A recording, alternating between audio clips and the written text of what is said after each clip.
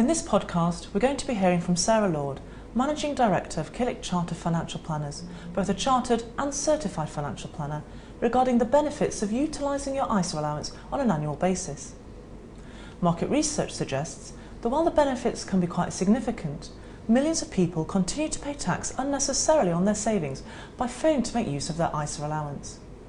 Sarah, what is an ISA, and how do the annual allowances work and benefit an investor?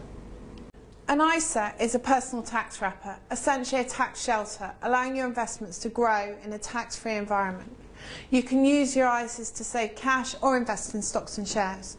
The maximum you can put into an ISA in the current tax year is $11,280, of which up to $5,640 can be saved in cash, or alternatively you can save the entire $11,280 into a stocks and shares ISA.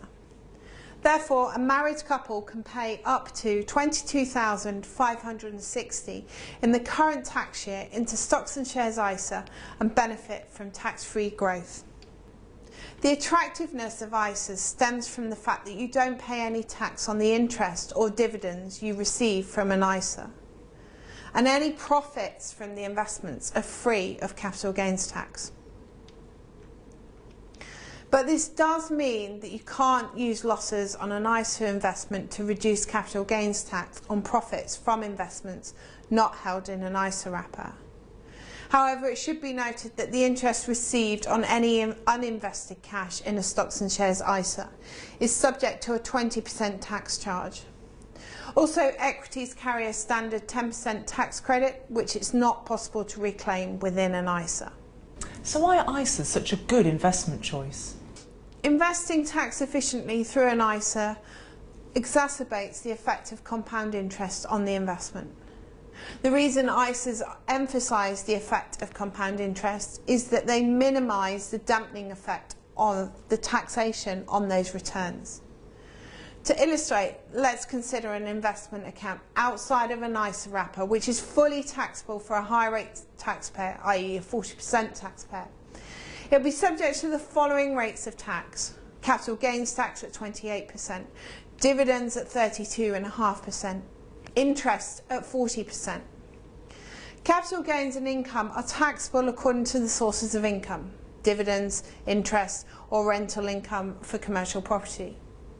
The effective rate of tax is a combination of these different taxes, but it's not unreasonable to assume, say, an effective rate of 30%.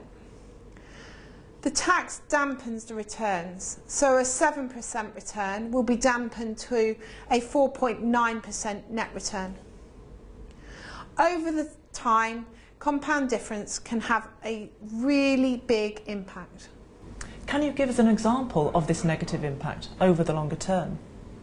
Certainly. Let's look at this chart, which demonstrates the impact of tax charges on an initial investment of $100,000 invested over 20 years.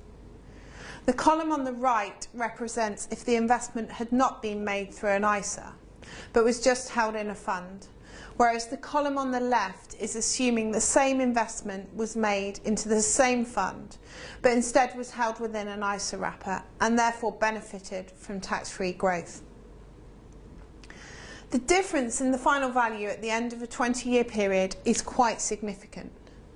Assuming an average rate of tax for capital gains tax and income tax of 30% on the fund and a gross 7% per annum compound return, the fund outside of the ISA would be worth £260,321, but held within the ISA wrapper it would be worth £386,968, a whole £125,000 more.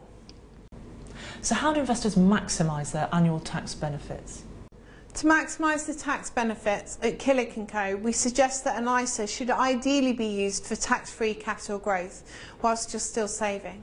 Then as you approach retirement, you can move the assets into a fixed income securities upon which tax deducted at source can be reclaimed. Then when you do retire, this can be distributed to you as an income entirely tax-free. Is there anything else we should be aware of? It's always prudent to note that a tax treatment of income can change with future legislation. Keep an eye on the financial news, or if you work with a specialist advisor such as Killik & Co. They should be in regular communication with you to ensure you're up to date and any changes are factored into your planning. Significantly, with an ISA, unlike pensions, there's no restriction on when you can access the funds you have saved through an ISA. Therefore, you can access the full cash value at any time. We believe ISAs play a very important part in an overall wealth management strategy. Sarah has taken us through the basics about an ISA, what you can invest and the tax benefits, looking particularly at the effect of compound interest and how to maximise your tax benefits.